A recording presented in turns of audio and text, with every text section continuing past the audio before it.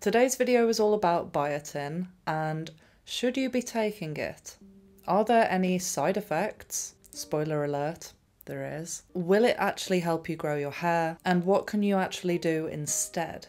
So a little bit of background about me. I am a very obsessive, geeky person. I look into things very deeply. I've been growing my hair and testing out multiple things over the past over 10 years now. I know what works, I know what doesn't. And I wanted to do a deep dive into this vitamin specifically because biotin is something that's promoted to people as the ultimate hair growth vitamin. And people aren't being given the context as to what this vitamin does, what happens when it's out of balance. This video is especially important for anybody who is acne prone, like I am, so let's just jump into it.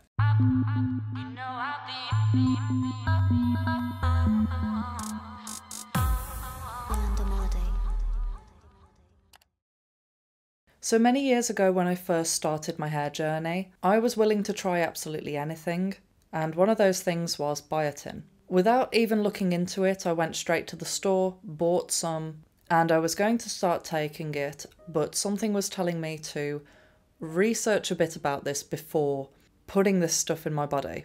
So biotin is actually another word for vitamin B7. This vitamin is obviously an essential vitamin that everybody should have in their diet, and it contributes to a multitude of things, one of which is hair growth. Something that I think that a lot of people don't understand about vitamins is that sometimes you can have too much of one vitamin and it will actually deplete you in your levels of another. If you have too much of a high level of B7, it can actually deplete you in your levels of B5. And B5 pertains to the skin. So you might be thinking to yourself, okay, I need B7, but how much do I need of it? Well, this is where it gets tricky, because currently as it stands, nobody actually knows what the recommended daily allowance is of B7. It says here that an RDA does not actually exist for biotin because there is not enough evidence to suggest a daily amount needed by most healthy people. Instead, there is a AI, adequate intake level, which is assumed to ensure nutritional adequacy. If you're anything like me, you'll be thinking, what? What does that mean? According to the Mayo Clinic, no side effects have been reported for biotin in amounts of up to 10 mg per day. Even so, numerous websites claim that too much biotin can weaken the immune system, impact the neurological system, contribute to high blood glucose levels, and cause digestion problems or skin rashes. And then as usual it says, if you're taking biotin as a supplement and notice any of these symptoms, contact a doctor. To which they are so helpful nowadays. But anyway, as you can see, there's limited information about this. Science doesn't really see this as a priority, and there's no explanation given as to why too much B7 can cause all of these things. But the explanation is that one of those things is that it's depleting you in B5.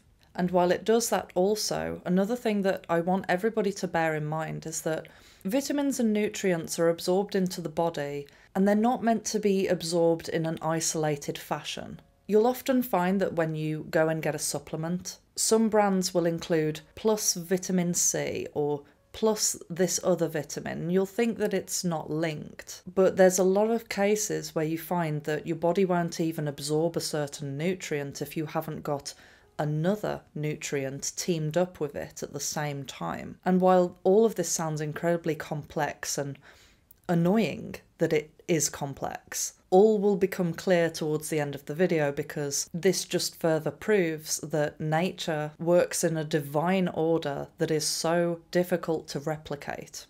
So let's get back on track. Vitamin B7 depletes you of B5. What are the symptoms of B5 deficiency?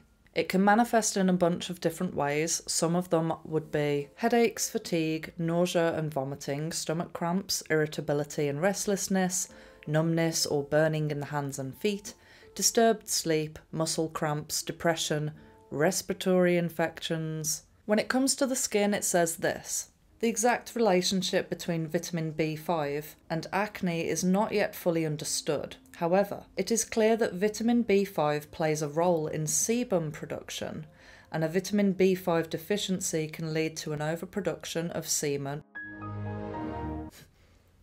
overproduction of sebum, which can contribute to acne. So in a nutshell, if you want to have healthy skin and hair, you need to have a good balance of B7 and B5. And it shouldn't really be that complicated. So what do? Well, the concerning thing is that because there's no RDA for biotin, nobody knows how much you should be taking. And because there is no conclusive evidence to suggest any RDA, vitamin and supplement companies just have to play guesswork. As you can see, the levels vary from one brand to another. All of these different supplement brands have different milligrams listed on the label.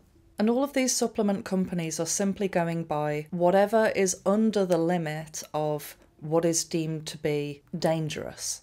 They're just keeping within a safe zone. But the fact of the matter is that everyone eats different. Everyone has a different diet. Some people might be depleted in B7. And some people might be consuming more of it than what they think. And my personal belief here is, and this is just my opinion, I feel like supplement companies often go overboard when it comes to your recommended daily allowance. Looking at all of this information, it can feel quite daunting because it makes you realise that trying to balance your nutrition through supplementation is actually far more complex than what people believe. And trying to maintain that balance can feel like you're walking on a tightrope. I decided not to take the biotin in the end because I have had acne problems before, all throughout my teens, and I was not willing to start messing things up in case I ended up taking too much B7 biotin. I'm not going to say on here that I'm completely against supplements and vitamins, but this is something that I'm looking into a lot recently, and more I come to the conclusion that the best thing that you can do, in my opinion, is to try and eat the most nutrient-dense diet that you possibly can. If you think about it, all of these foods that are grown from the ground or grown in nature, that are unmessed with, unadulterated, they already have the perfect combination of nutrients that the body recognizes because it's in nature and the body knows how to digest it. But when you start adding synthetic things and mixing it all together, things can be thrown out of balance. And the more that people try and mess around with it by unnatural means, the more strange ailments and illnesses are just cropping up here, there and everywhere. I know it sounds a bit strange, but I spoke to a doctor the other day, and she said, "I've been a doctor for 40 years, and you know what? Every day I see something new that I've never heard of before." And I found that actually quite concerning, for multiple reasons actually. But we've become that used to things going wrong with our health that we forget that none of this stuff was supposed to occur in nature. It's all genetic fuckery. Anyway, bringing it back to the hair. If you want to increase your levels of B7 naturally, here are a list of foods that you can try that contain a good amount of B7. So nowadays my hair grows pretty quick because I have a very nutrient-dense diet. But bearing in mind I'm pescatarian, never in my life have I ever eaten beef or pork. In fact, I don't really have to consume much of any of these foods listed for me to notice a difference. In my previous video about hair growth, I did recommend that Brazil nuts and avocados in particular are a great, easy, quick thing to add into your diet that will boost your hair growth more than a biotin supplement, in my opinion. You've got to be careful nowadays. You can't promote too many, natural foods or anything because that's dangerous nowadays. You can get in trouble because we live in clown world. But anyway, that was just a short video for anyone wondering about biotin. I felt like I really needed to share this information, especially if there's a lot of people coming to my channel looking to grow their hair. Which, by the way, if you haven't already seen it, I have a video all about all the things that helped me to grow my hair holistically. Thank you so much for liking, commenting, sharing and subscribing, and I'll see you in the next video. Love you, bye! You know I'll be